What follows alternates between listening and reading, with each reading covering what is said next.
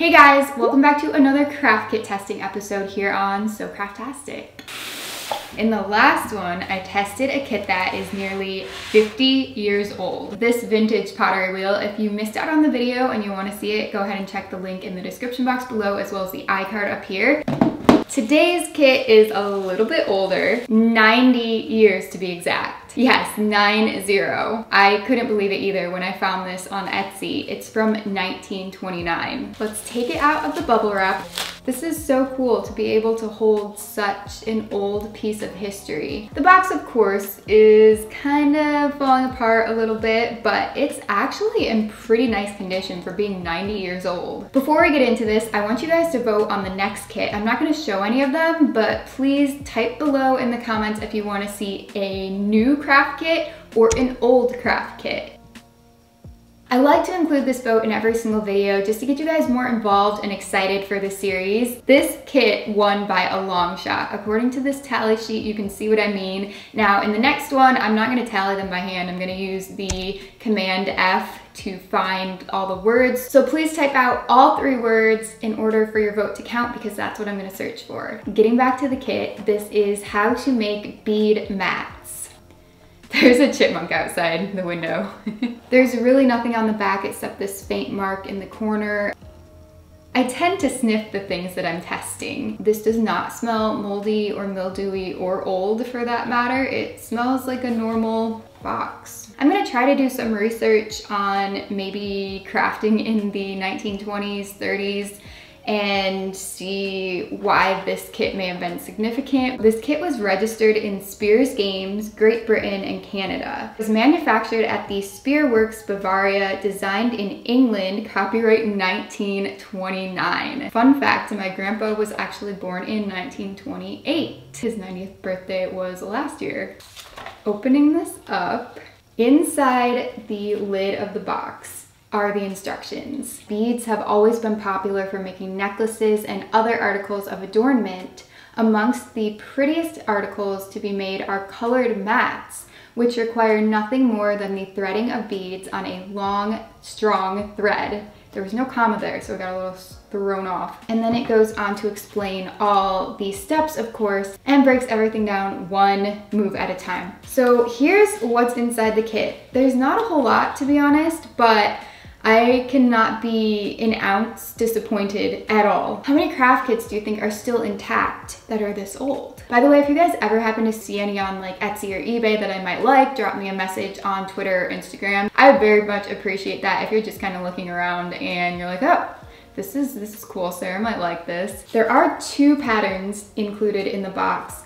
And whoever had this, they put a bunch of holes through this pattern. I guess when they would finish the bead, that makes sense. Like they knew that they had finished it, but they started at the outside. So actually no, that doesn't make sense at all because you have to start in the middle. That's what the instructions say. I may have to use my own string because this is all that is in here and it's already been used. There's not a whole lot of excess, and the ends are very frayed. Not sure about the history of Ziploc bags. Would this have been around in 1929? Also, there is one needle, a sewing needle. So I actually found a second needle in the box. This one is a lot bigger. I'll see which one is easier to use. I don't know if this is the original. And they do appear to be wooden beads.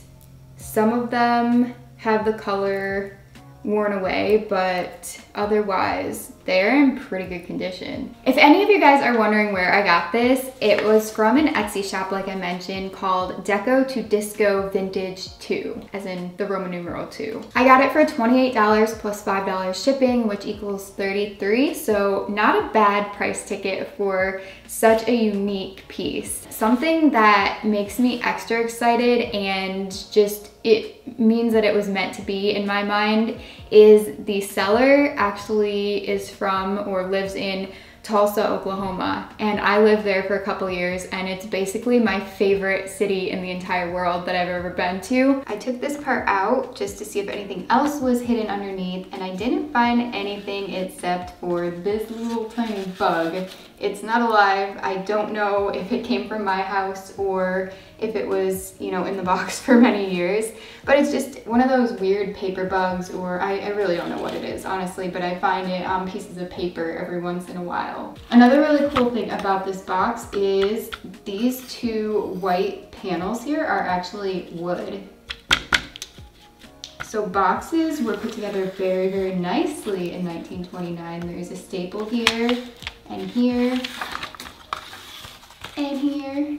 Now I'm gonna try to create the bead mat. So that's what the rest of this video is going to be. Step one, I'm gonna need a new piece of cord. This is the hodgepodge of different twines and strings, elastics, shoelaces, and these heart friendship bracelets that I never finished because they take so long, but I do have a tutorial for them. I am looking for this. Actually, I may have to use this silver cord because it's a lot thinner. Here's the thickness on this one, and I don't think I can thread the needle with this. The beads are over here in my wall of craft drawers. I don't think I've showed you guys this part of the basement yet since we moved in. I'm not sure. I don't have any wooden beads that are exactly the same size, but these ones are a tiny bit bigger and these ones are a little bit smaller over here, and then I have square ones, so we'll be able to make something work if I have to. Step two, I am untying the existing knots so I can get these beads off and start making the actual mat. The mat.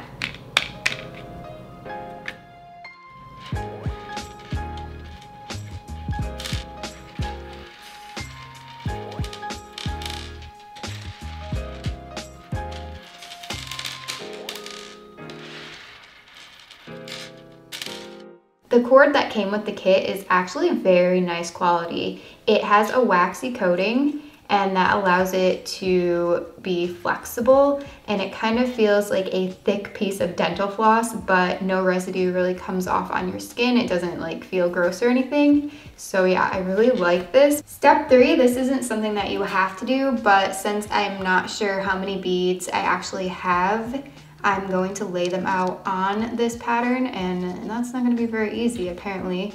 And I'm just gonna see, you know, what colors I have to put where, and if I do have enough to finish it.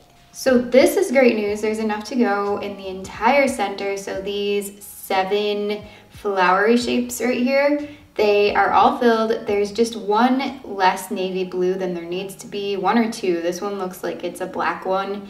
I thought there was another one that looked kind of dark, but anyway, that will make that work. So we are missing a couple of these to complete the like triangle shapes, but then there's 3 in between all of those, and these are the only other ones that I have left over. So I'm gonna have to bring in a few extras from my personal collection to finish the entire thing, but we're gonna get pretty far. Step 5, I think we're on. This one is proving to be a bit of a challenge. I'm trying to thread the needle. The eye is a little bit small, so I'm using the second needle to try and just push that through. I'll get it. Don't worry. Got it. So this is definitely why the end of this string from the kit is frayed, because they couldn't thread the needle. It was too wide for it. The only thing is I can't mess up, because if I do have to take a bead off, then I'm gonna have to re-thread it, and that is not going to be fun. Now step 6 is to move on to step 1 of the instructions. So I'm going to thread on 6 beads, and if you are doing this like me, be careful not to poke your skin. Oh no, okay. Oh, they're kind of a tight pull to get them off, but oh my gosh, some of them have a smaller hole than others. It'll work. There we go. Yay. Now I have the first 6 beads pushed all the way to the other end of the string. I'm going to tie a knot and make that form a loop. Here's my ring of beads, and the next step is to thread a single bead, but it won't go. The hole's too small. I I think I'm gonna have to use the smaller needle. New plan, I'm painting the end of the string with nail polish because that little needle is not gonna work. Now I can thread this bead on really easily too. And sorry if I do hold this string out of focus, it's a little bit hard to keep in a certain depth of field. Once the bead is all the way down by the loop, I'm going to put the string through the next bead. So through here, oh my gosh, please go through. No, gosh. I took everything apart and switched to the thinner silver cord as well as the tiny needle. So now nothing's gonna go wrong. As I said, I'm going to just put the needle through one of the beads and, okay, do not get tangled, please. Do not get tangled, don't get tangled, don't get tangled. I have very long string. So there we go, that's the, let's go. Yes. I'm going to continue that same step around the entire loop so it looks like this.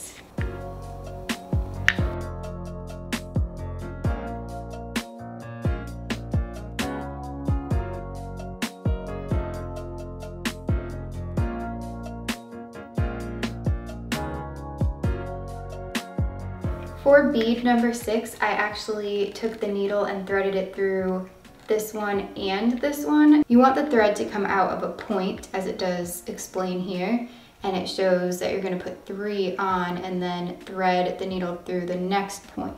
I'm doing pink instead of blue, but that doesn't matter. I'm going to just, like I said, take the needle and put that through the next point. Woo! And continue to pull all the way. It's looking really cool already, and this is really easy.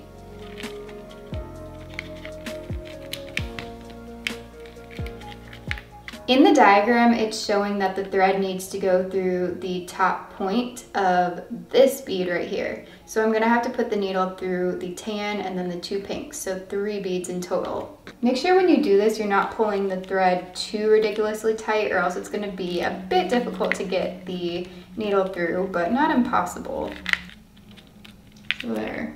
All right, so I'm putting it through these 2 first, then through this 3rd. Sometimes the previous loops will be a little bit too loose, so you can tighten those as you go. And then it should look something like this. Another really cool thing is my very first Crafty Friday video. It was how to make beaded stars.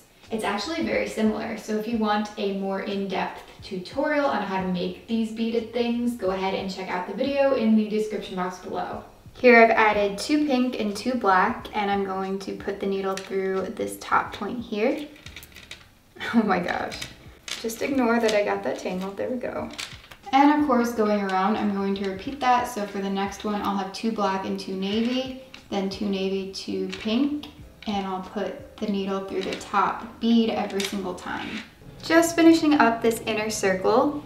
So for whatever reason, these are not circling, they're not puffing out and becoming, you know, the ring like the center. So these are all supposed to be like this one. Maybe I just need to move on to the next row and see if that fixes it. So I'm going to do these beads one at a time all around. I'm not going to show that step by step on camera, but here are the instructions for you guys. If you want to pause and do this on your own, you can read that and then move on to this, which is what I'm doing now. So there's that. And then this would be the final step. Also, if any of you guys want to try this pattern, you can pause the screen and take a screenshot and try your hand at this one also. Leo, what are you doing?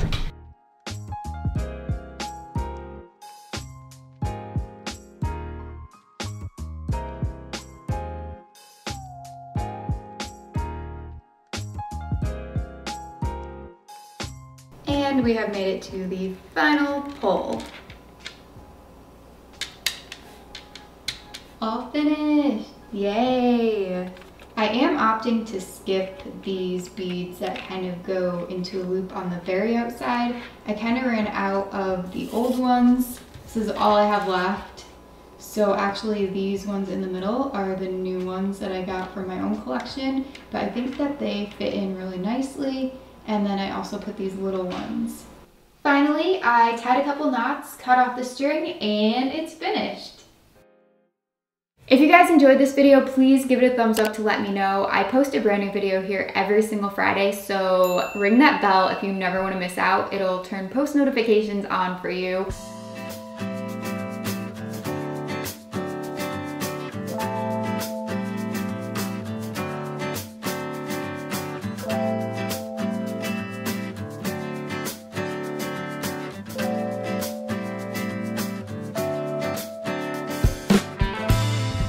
One, two, three, go.